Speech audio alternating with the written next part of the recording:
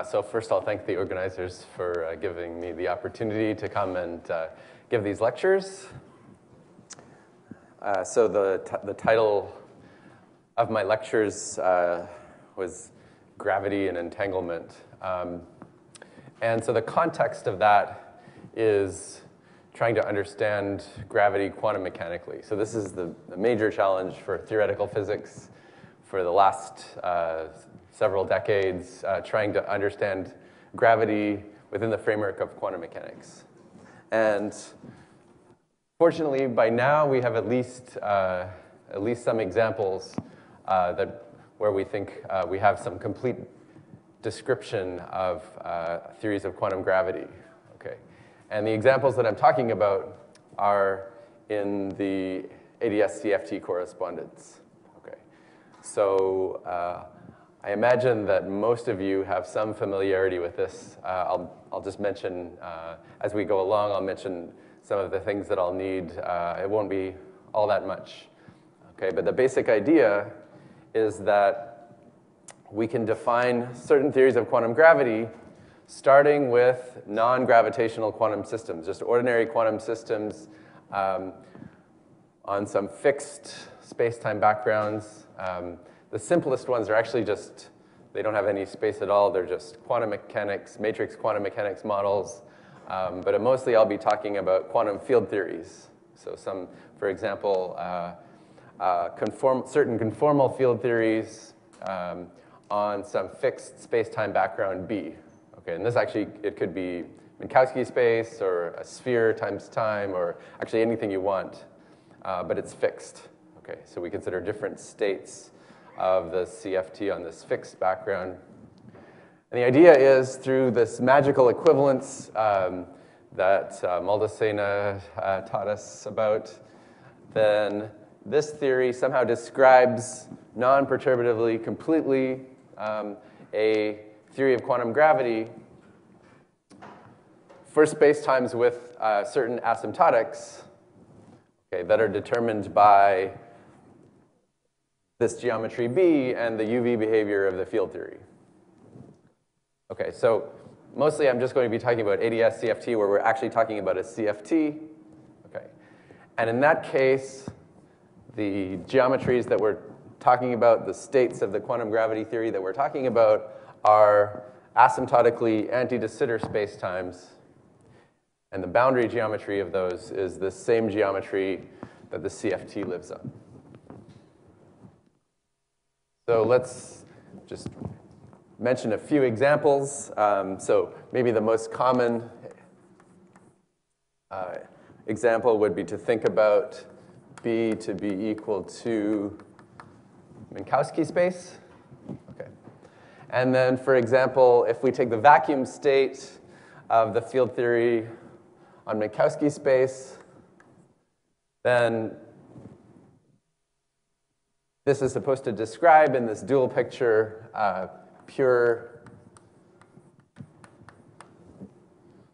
the state of the gravity theory has a spacetime which is pure ADS spacetime.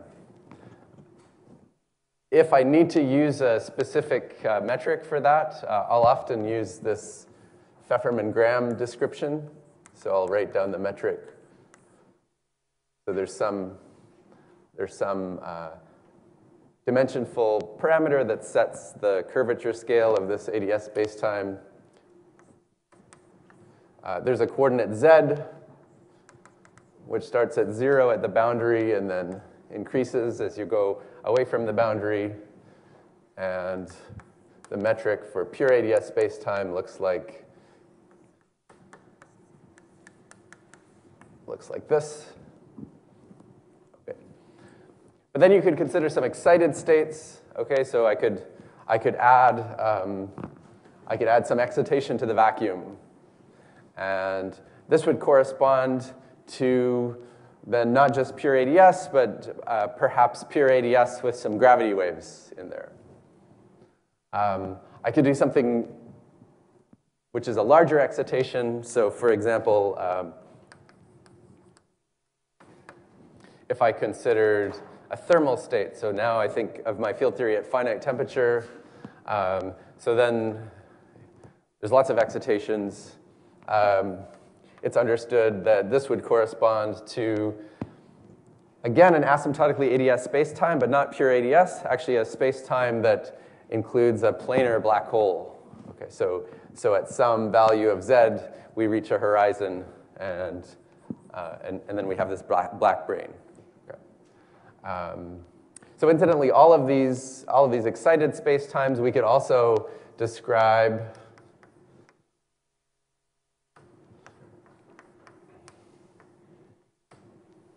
at least close enough to the boundary in this same gauge. Okay, so where we take z as some special radial coordinate, and then the difference would be instead of just this Minkowski metric in the directions orthogonal to z, then we have some general metric. Okay, so the black brane would be some particular choice for this tensor, and other geometries they would get corresponding to other states would correspond to other choices for that tensor. Another example that will come up, oops. So in understanding quantum gravity, one of the most interesting types of states that we would want to study would be black holes. Okay, so instead of considering the thermal state of a field theory on Minkowski space, we might consider the thermal state of a field theory on a sphere. Okay. And okay, so then it's quite similar to this example, except that now we have spherical symmetry instead of planar symmetry, and you end up with a black hole. So you can have an asymptotically ADS space whose boundary is spherical, and if you look at the thermal state of the field theory on the sphere, then you get a black hole geometry as the gravity side of that correspondence. Okay. So that was a lightning review of just roughly how ADS-CFT works. I mean, the important thing is that you have different states in the field theory. These correspond to different geometries on the gravity side. And this is now, well, 18 years old. But there are many big questions that I think we don't really understand. So these questions are what will motivate many of the things that I'll talk about. So some of the questions would be, well, why does this work at all? How is it that we start by considering some, say, a field theory system, and okay, so I should mention, I think I mentioned that the field theories for which this works, they tend to have large numbers of degrees of freedom. So if there's a Lagrangian, often it's some matrix field theory, a UN gauge theory where n is very large. Or in 1+1 dimensions, we would have a large central charge. And often these are strongly coupled theories.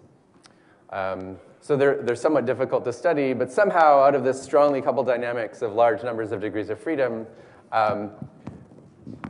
there's some interpretation that emerges that's equivalent to a space-time geometry, a classical space-time geometry, and somehow from the dynamics of this field theory, you end up with the dynamics of gravity. So how and why does this work? How does space-time emerge? How does gravity emerge? One of the things that I probably should have, that you're surely familiar with, but I should mention,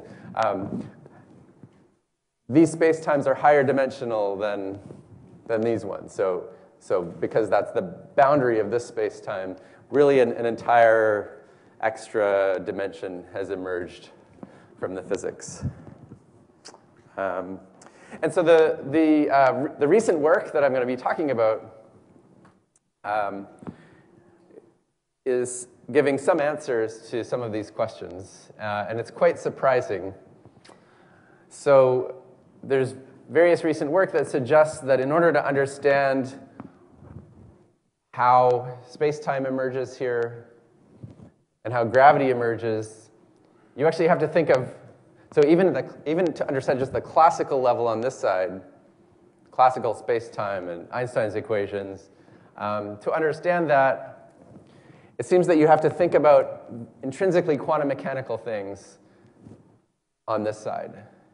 And specifically, what we are now seeing is that the structure of entanglement, so how different parts of this field theory system are entangled with each other, that seems to be crucial for understanding the space-time structure, the space-time geometry. And we'll also see that just various constraints on entanglement, things that quantum information theorists had come up with in just understanding fundamental properties of quantum systems. So these constraints on entanglement seem to be fundamentally related to constraints on space-time, or in other words, the dynamics of space-time. Einstein's equations are sort of a constraint on what possible space-times you can have. Okay. Okay, so that's roughly an introduction. I'm going to start by mentioning that all of this recent work, there were actually hints of it starting in the 1970s. Okay, so even before ADS-CFT.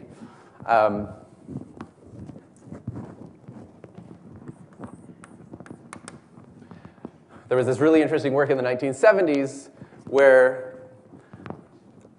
Jacob Bekenstein and then later Hawking and other people started to realize these connections between black hole physics and thermodynamics.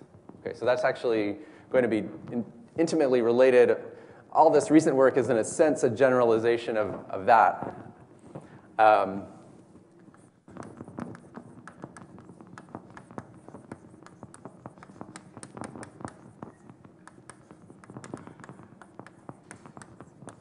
Okay, so let me remind you of some basic statements there.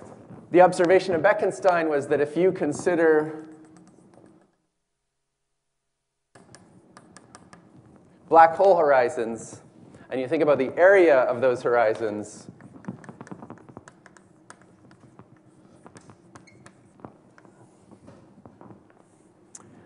then the horizon area of these black holes actually has various properties that are quite similar to entropy in thermodynamic systems.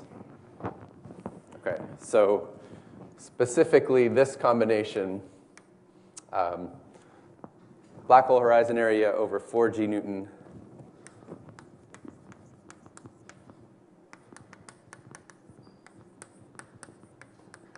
The 4G Newton is for some quantitative reasons, but to get something dimensionless, so the horizon area has the same dimensions as G Newton.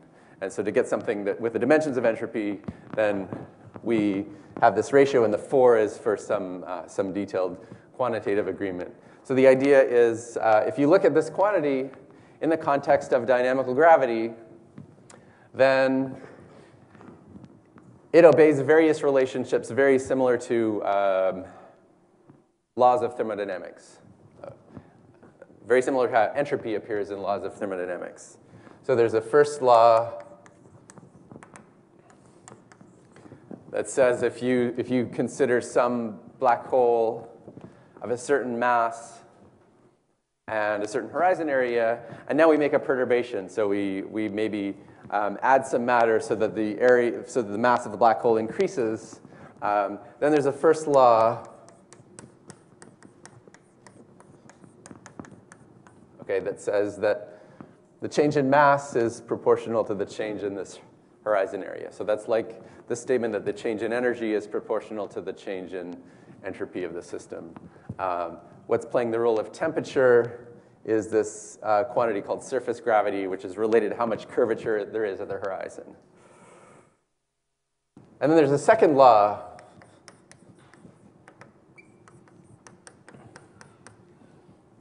So in classical general relativity, there were results that the area of horizons should only increase with time if you consider general dynamics or throw things into the black hole. This should be increasing.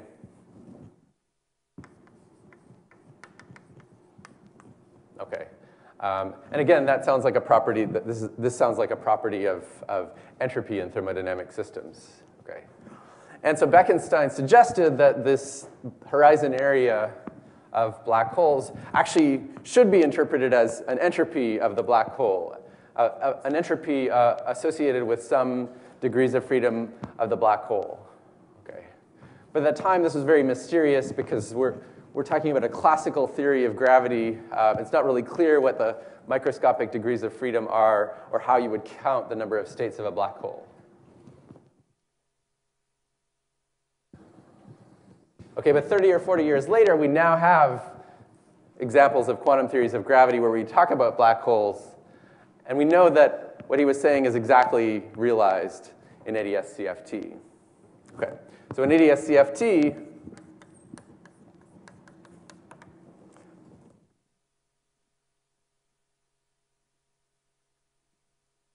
I mentioned that the black holes, so say a spherical black hole in anti-de Sitter space,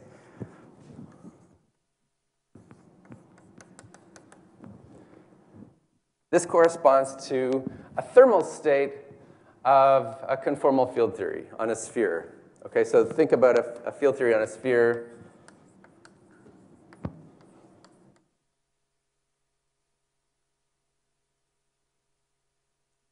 This has a discrete spectrum of states. Actually, in the previous lecture, there was a discussion of the spectrum of operators in a CFT, and so many of you might know that the spectrum of energy eigenstates for a CFT on a sphere is actually the same. It maps over to the spectrum of operators in a Euclidean, local operators in a Euclidean CFT. So there's this discrete spectrum of states, and just like any other theory, we could consider the thermal ensemble. Pardon, I'm talking about you. So here we're Lorentzian. Okay, so this is CFT on. Right. So I'm talking about this example again. Okay. Okay. So it's a black hole in ADS, Lorentzian CFT on a sphere times time in a thermal ensemble. And so what that means is I'm considering this ensemble of energy eigenstates with probabilities given by the usual Boltzmann weights. Okay, so when I said before that the thermal state corresponds to the black hole, this is precisely what I mean by the thermal state. This particular mixed state of the quantum system, this ensemble, corresponds to the black hole. And now we can understand exactly what's going on. Why does this horizon area on the gravity side have properties that are like entropy? Well, it's because in this fundamental description of the black hole through CFT degrees of freedom, we actually have a microscopic theory, and it's true in that theory that the horizon area on the gravity side maps over to the thermodynamic entropy in the CFT side. Okay, so in ADS-CFT, the statement would be that, yes, this area on the gravity side, it does have a microscopic interpretation as counting some states. And it's precisely the usual formula for entropy. So if you take those probabilities given by the Boltzmann factors, then this is the standard formula for entropy, and this corresponds to the area of the black hole horizon. Okay, so now if I consider going to a larger black hole, then I'm taking this ensemble and I'm changing the temperature, and I could tell you exactly how much the entropy changes, and just tell you how much the mass changes, and you can just verify all these things. Yes?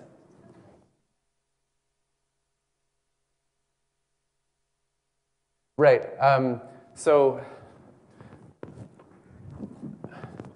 yeah, so we can consider more general kinds of black holes with charges and so forth.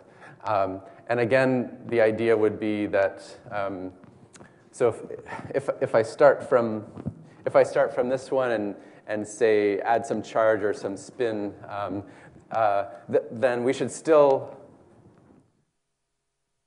this type of formula would still be understood to hold in the CFT.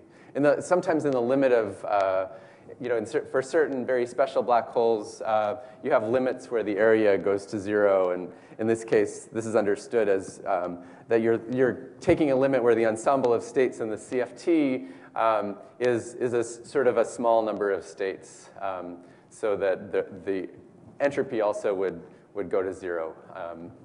I should say right. Sometimes it's important to distinguish. So these CFTs often have a parameter like the central charge or the n in a gauge theory. Often when we're talking about classical things on the gravity side, we are really talking about these being equal to the leading contributions to the field theory quantities in an expansion in 1 over the large number. So sometimes there could be 0 classical area, but then there could still be some small entropy, which is instead of going like n squared or like the central charge, it could go like some smaller power.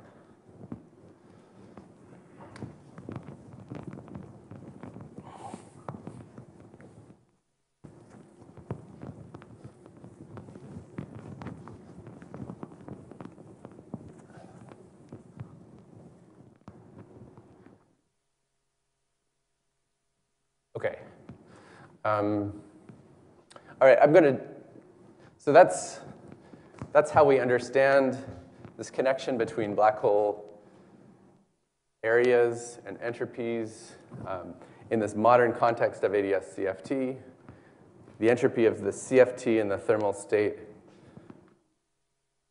maps over to the area of the black hole. Yeah.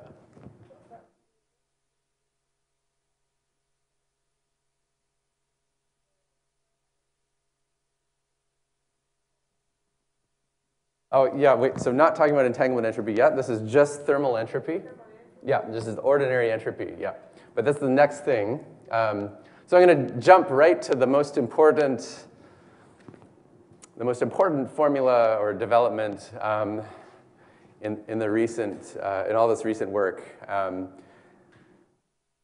So there's a generalization of this. So 35 years after this, this work, in the context of ADS-CFT, it was understood that there's an amazing and massive generalization of this connection where instead of just considering thermal states, we can consider any state of the CFT that would have some kind of arbitrary gravity dual. So it could be not just a black hole, but any kind of space-time, even empty space. Okay, so we're going to generalize to the case where the CFT is in some much more general state. And we're going to generalize to the case where we're talking about the entropy not of the entire CFT, but of an arbitrary subsystem of the CFT. And then what these guys, Ryu and Takeyanagi, did was to say that much more general kind of entropy, so the entropy of an arbitrary subsystem of an arbitrary state, they said that also has a geometrical interpretation.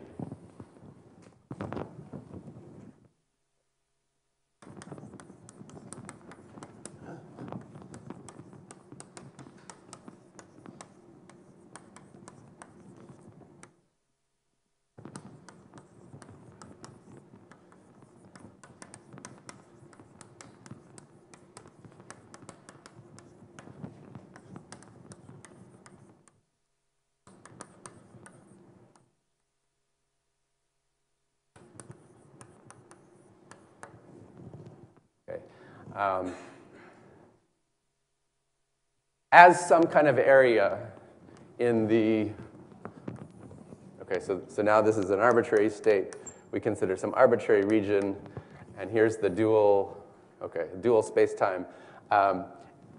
And this entropy has some interpretation as some kind of an area in the dual space-time. Okay. But I'm gonna wait a little bit. I have to tell you more about what I mean by the entropy of a subsystem. Okay, so we need to understand that better, and then we'll understand exactly what the statement is. Okay, but this is, you can think of this as just, one particular tiny example of this much more general statement, which has kind of opened the door for a huge leap in our understanding of this ADS-CFT correspondence. Yeah?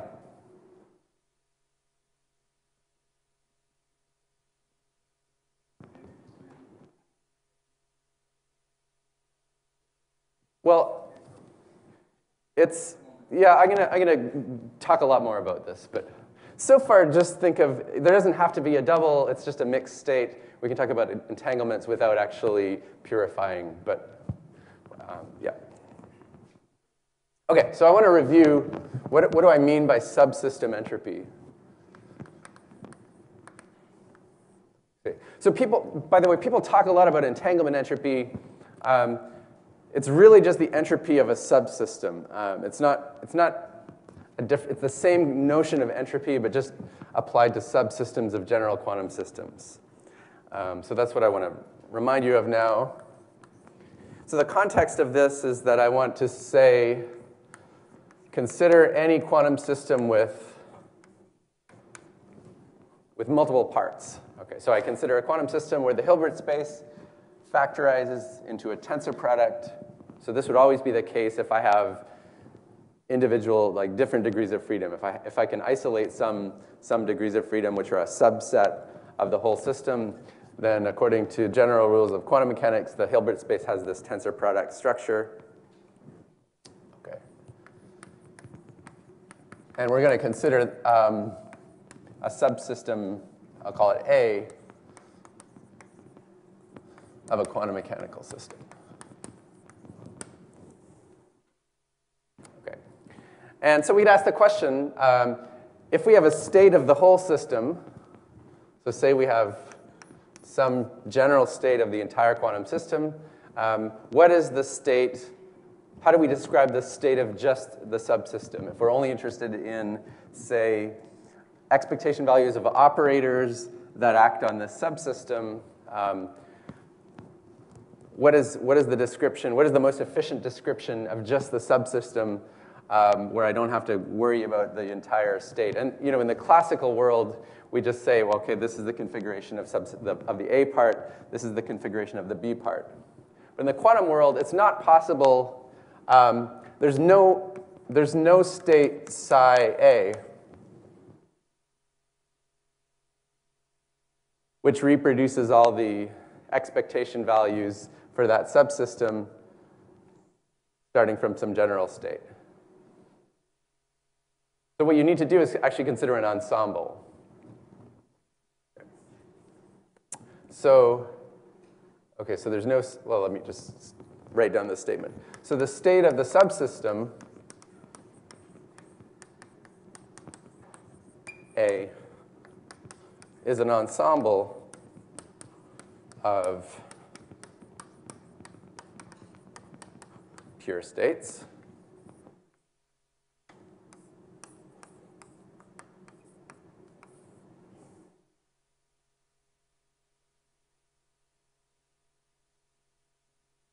Okay. So if I consider all of the operators OA acting on that subsystem, and I wanted to try to find a state psi A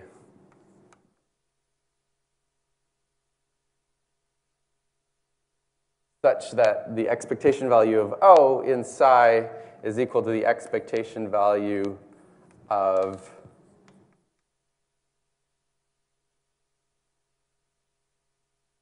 this full operator in the full system, then I would not be able to find it in general. Okay, but what I can always do is find some ensemble, some set of states of the subsystem, and some probabilities so that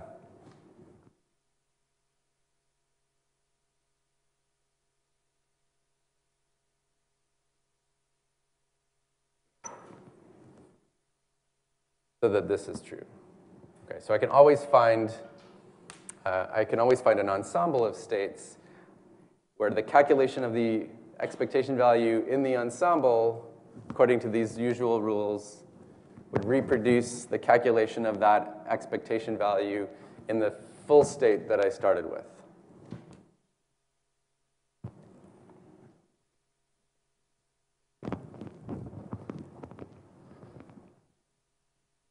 Yes?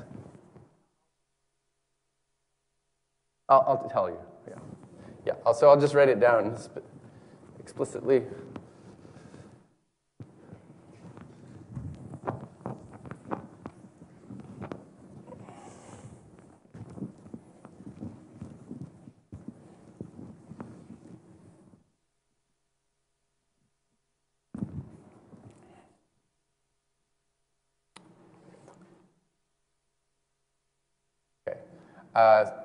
So the question is, how do I write down this ensemble?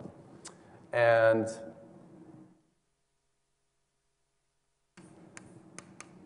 okay, so this is the procedure. You start with a system.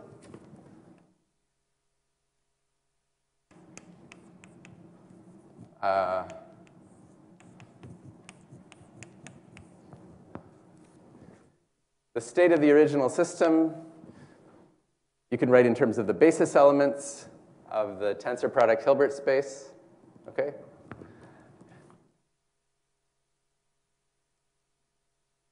And then you calculate what people call the reduced density matrix. Okay, so I'm going to write down now an operator on the subsystem A, which is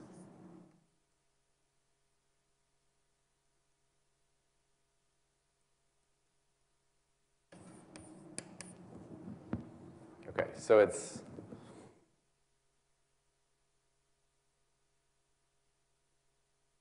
people describe this mathematical operation as tracing over A bar, or the partial trace over the subsystem, the complement of A. Okay, so I can take these coefficients, I can just write down this operator. And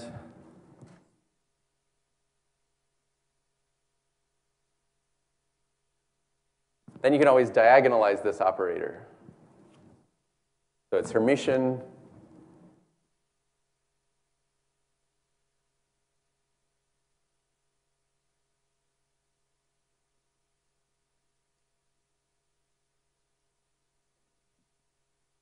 I can always diagonalize it, so I can write it in this form. Okay. And then the ensemble that I'm talking about is actually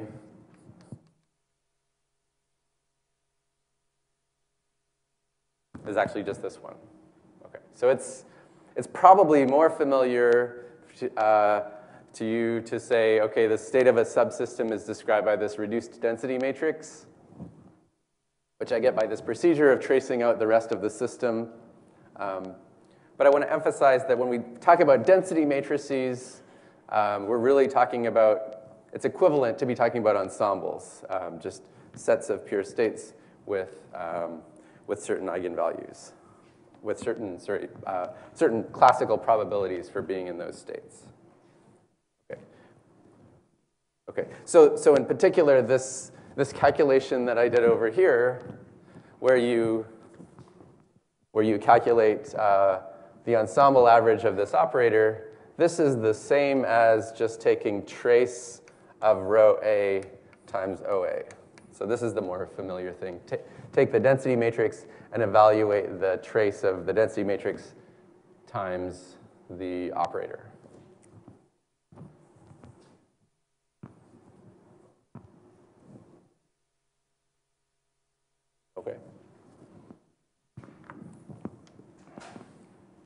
Okay, so given any quantum system, you choose a subsystem, and you can always either calculate the density matrix or find this ensemble of states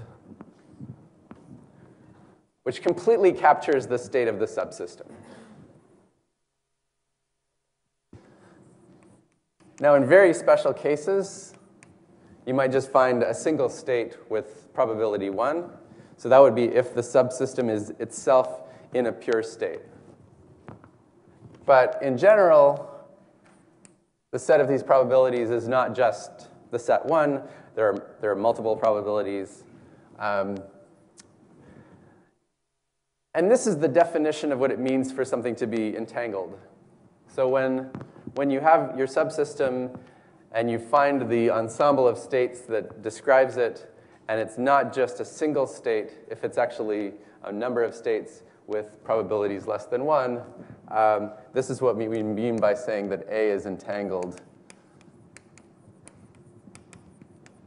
with the rest of the system. So A and A bar are entangled. The fact that you have these probabilities where it's not just 1 and zeros, in the thermodynamics context, we would say that that's saying that we have some classical uncertainty about what the state is.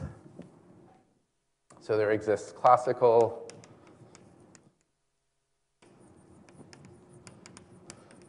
uncertainty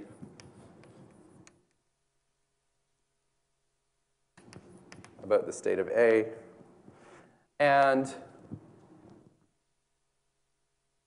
so then we're back to the situation that, exactly the same situation that we have in the thermal ensemble. When we talk about the thermal ensemble, you have a set of energy eigenstates, and you have a set of probabilities for those eigenstates. And when we talk about the thermal state, you compute expectation values exactly by this procedure. Okay. In that case, we quantified the uncertainty, the classical uncertainty about the state, by using entropy.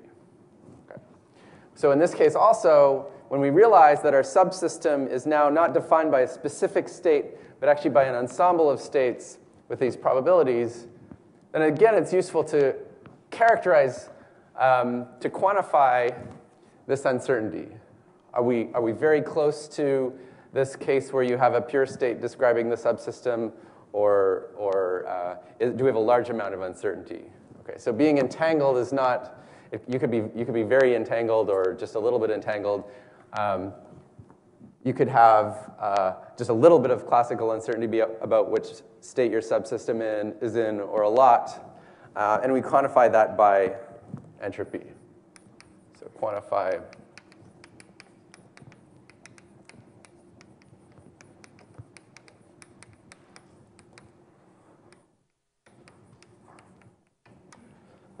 and it's exactly the same formula as I wrote down before.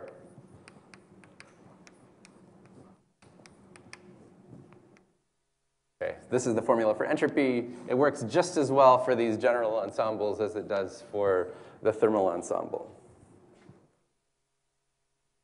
In the quantum context, we can write down an equivalent formula in terms of the density matrix that I guess was written by von Neumann.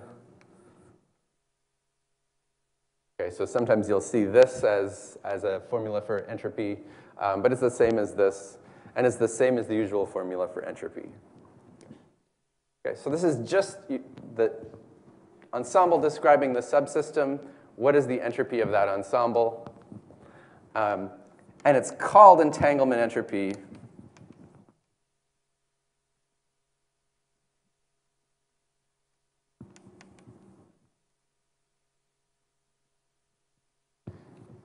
But it's not really any different than the other entropies that we talk about. It's the same definition. Okay. And so this is really the same quantity that we're talking about. This, I think, motivates more this Ryu and Takanagi formula that we're going to write down later. That, if the entropy of the whole CFT corresponds to some geometrical quantity, the area of the black hole horizon, and now we look at the entropy of just a part of the CFT. Well, maybe that should also correspond to some similar quantity.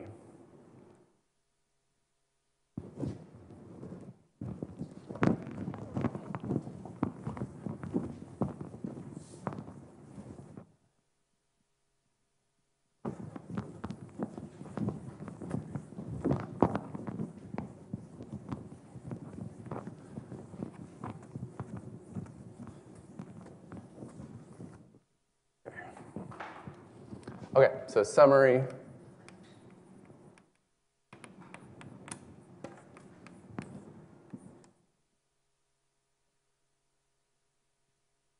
If you start from the state of a whole system, you can define this density matrix or this ensemble.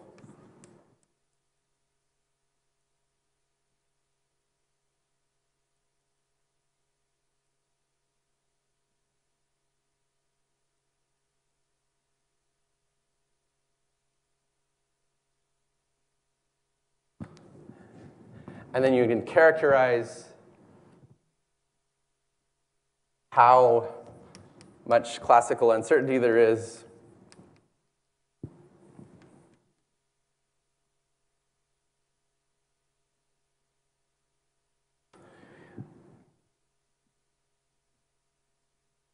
using this entanglement entropy. Okay. But there are actually a few other quantities that come up. This is one very useful combination of the set of probabilities that characterize the ensemble. But sometimes we're interested in more detailed information. Okay. So if we have a thermal system and we calculate the entropy, I could find another system which is not thermal, which has exactly the same entropy. I could have a different distribution of probabilities. Or I could have the canonical versus the microcanonical ensemble, and I could find two ensembles with the same entropy, but they could be different. So sometimes you want to look at, in more detail, how do you characterize, what are these probabilities? And so just the set of probabilities in this entanglement context is called the entanglement spectrum.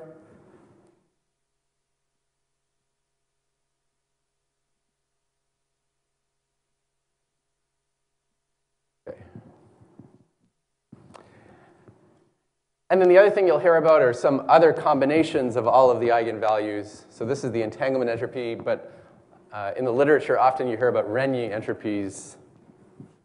So 1 over alpha, this is a quantity that you can compute from trace of the density matrix to the nth power, or the alphth power. So if I have a density matrix, the trace is always 1, but if I take some power of it and then I take the trace, well, this is some quantity which is given by the sum over the probabilities raised to that power. And then this particular, if you take the log of that and divide by 1 minus alpha,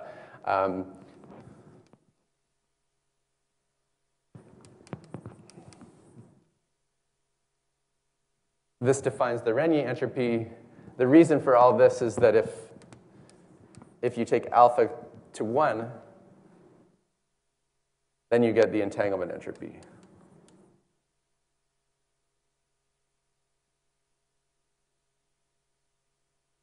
So if you take the limit. So in a lot of context, the main reason why people talk about these ones is that in a lot of contexts, it's easier to calculate these Rényi entropies.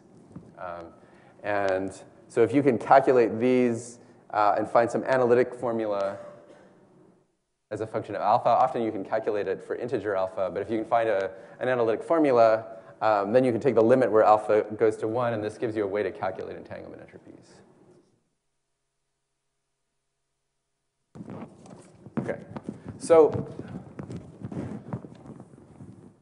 Okay, so we've talked about going from a big system and describing the state of a subsystem, but you can also think about going the other way. So say you start from a density matrix.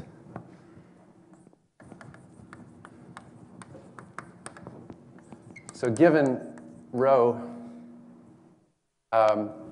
we can ask, is there a state, is there a larger system, and can I find a pure state of a larger system where the state of the subsystem is rho? Yes?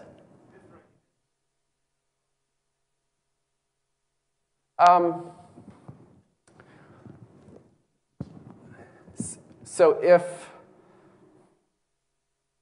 yeah, I mean, it's considered to be some more generalized measure of entanglement. You see that all of the probabilities, if the probabilities are, again, 1, 0, 0, 0, 0, 0, so if there's just one p and it's 1, I guess you get 0. It's more of a formal quantity, but it's often described as a more general measure of entanglement.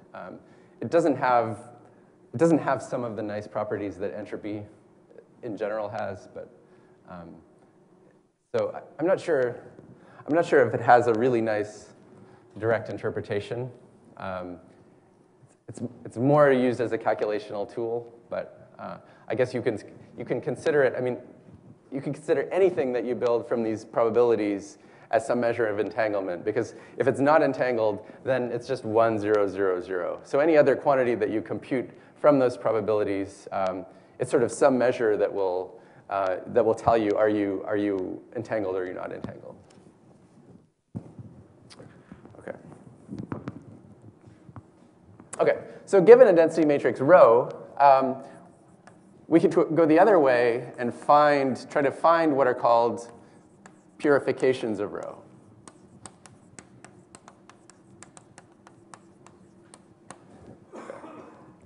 Okay, so generally, I can describe the most general purification. So say I start with a Hilbert space for a system. So what I can do is take some other Hilbert space, consider this tensor product, and then starting with my ensemble, okay. By the way, I'm assuming these are orthogonal. So if I take another Hilbert space whose dimension is at least as large, then I can write down the following state.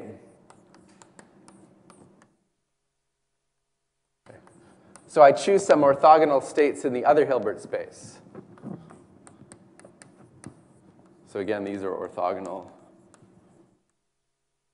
Okay, so I need the dimension of the other Hilbert space to be at least as large as, at least as large as the number of states appearing in my ensemble.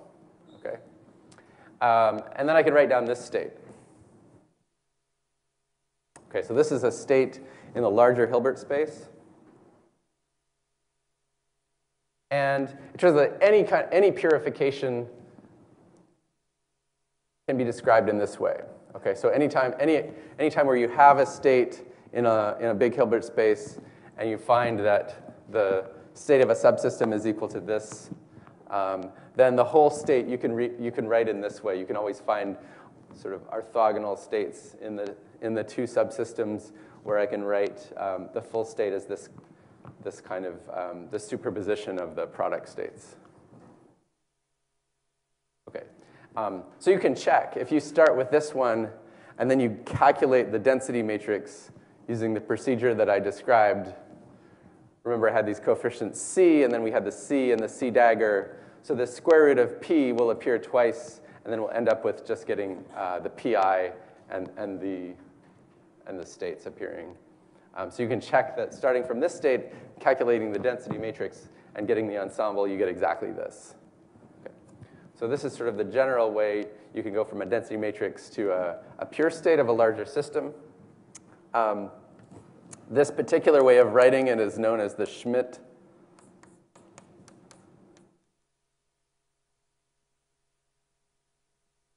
decomposition, and you can prove that it's always possible to do that.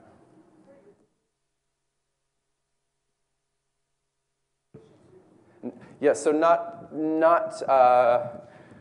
actually generally not unique. So once I fix the larger space, I'm actually able to choose any orthogonal. Say I have 12 different states appearing in the ensemble. Just choose any 12 orthonormal states here, and it gives you a purification. So it's very non-unique, actually.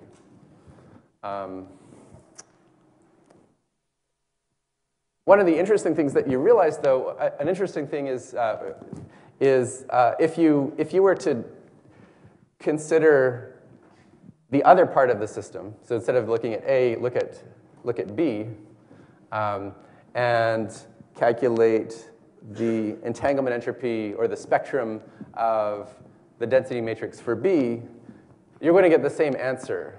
Okay, so this formula is completely symmetrical between A and B.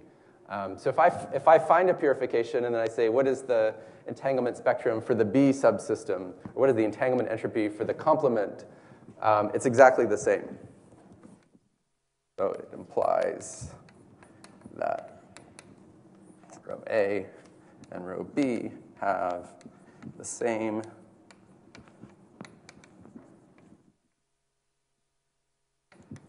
spectrum.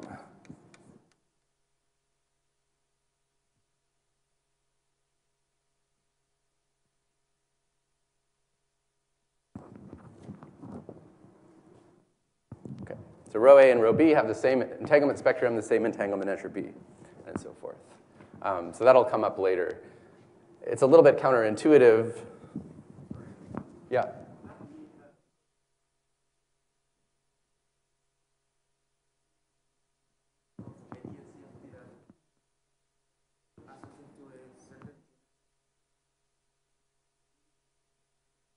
Yes, that's a really good question. So I was going to talk about that specifically. Let me postpone the answer to that. But just for 2 minutes, I'll postpone the answer to that question. Okay. So so let me just do an example. If you take the thermal state, okay, so you have some general thermodynamic system in the thermal state with temperature T. Okay, well, we actually often think about a purification of that. When you're learning about thermodynamics or statistical mechanics, you say the thermal state is really the state where you have your system and you have it coupled weakly to a heat bath. Okay, and then you say the whole system is in some pure state, and we have, if you just consider the subsystem, then it's in this canonical ensemble, or this thermal ensemble. Okay, so in that context, we think about the purification as being the pure state of the system plus bath. And in that context, also, the thermal entropy of the subsystem is the entanglement entropy between the system and the bath. Okay, so the thermal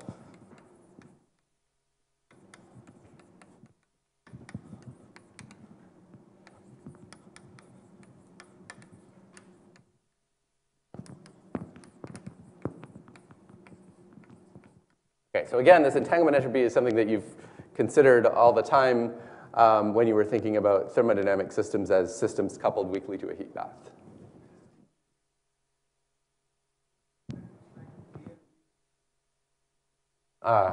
Okay, yeah, I should put a hat or something. So yeah, so good. B could be much larger, but I'm only summing over the non-zero probabilities. Yeah, so I guess I should say pi is not equal to 0. Okay. Yeah. Okay.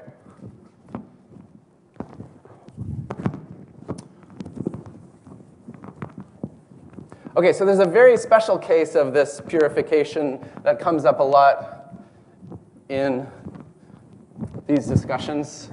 Okay, so one nice choice that I can make, okay, which is rather different. Here we normally assume that the heat bath is a much larger system. But if I want to, I can write down a purification where the other system is exactly the same system.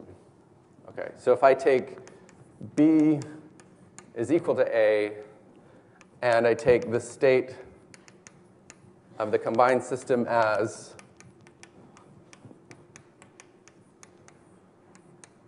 okay, so this is for a thermal state. Instead of considering a big heat bath, I'm going to write a purification where the other system is exactly the same, and I choose these states to be exactly the same as these states,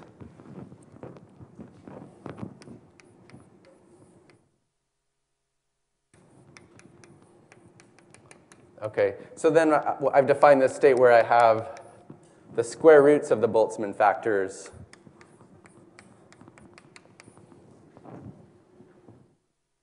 and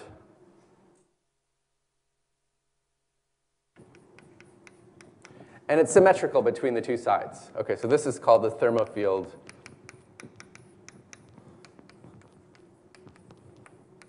This is called the thermofield double.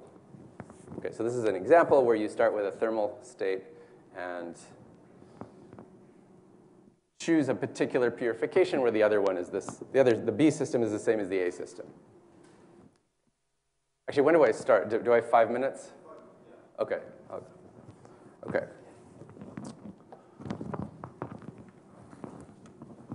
Okay, so in the last 5 minutes, what I want to do is go back to ADS-CFT now, answer your question, and motivate what I'll do in the next lecture this afternoon. Okay, so back to ADS-CFT.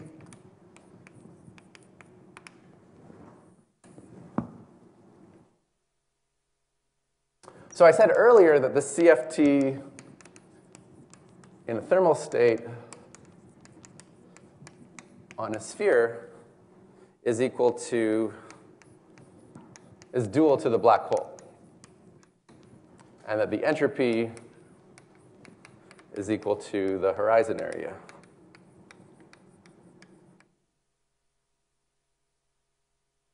But I wasn't very precise. When we talk about black holes in general relativity,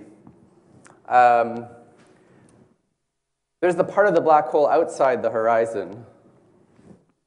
Okay, I'll draw these conformal diagrams. So in ADS, that corresponds to this. So there's a part of black hole outside the horizon, but then you can sometimes, if you want, you can extend the geometry past the horizon. So you can do that and actually maximally extend it. There's a canonical way to do that. And you find that there's this two-sided black hole that has a Schwarzschild geometry on the outside in both sides, and two different asymptotic regions. An ADS, this would be asymptotically ADS with some spherical boundary. This side is asymptotically ADS with some spherical boundary. If I look at a time slice through that, it looks like this wormhole geometry with two asymptotically ADS regions.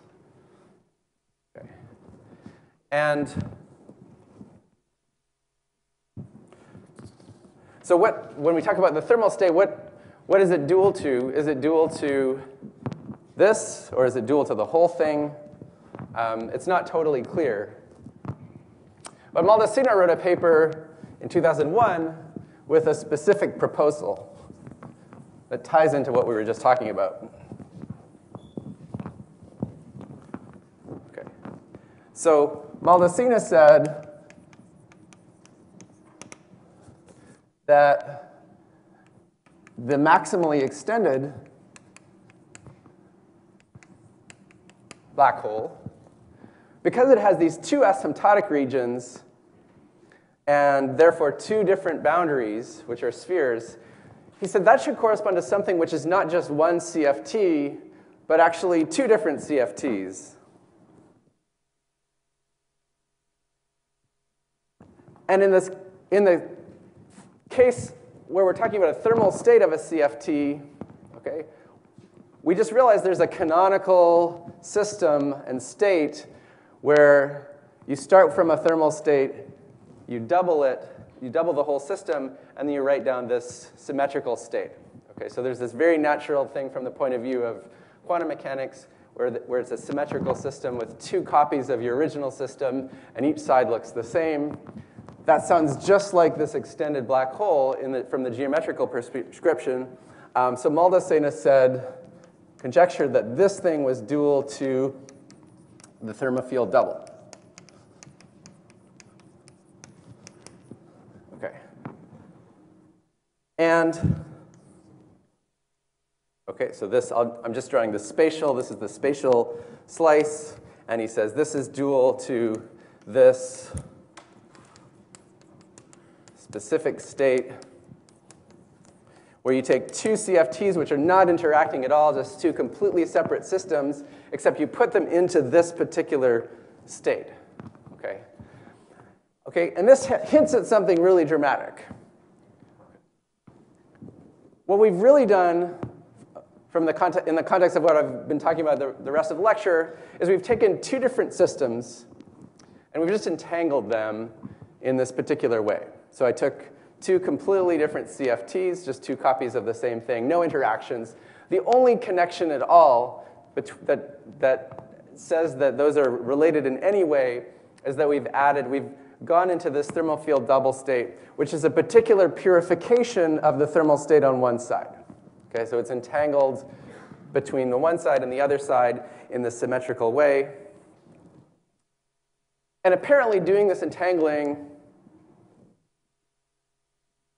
on the gravity side, according to Molesina, what it's done is it's taken your two empty ADS spacetimes that you might have thought you had if you had to say the vacuum state of those two CFTs, and it's provided some kind of connection geometrically between those, this wormhole going from one side to the other. Okay.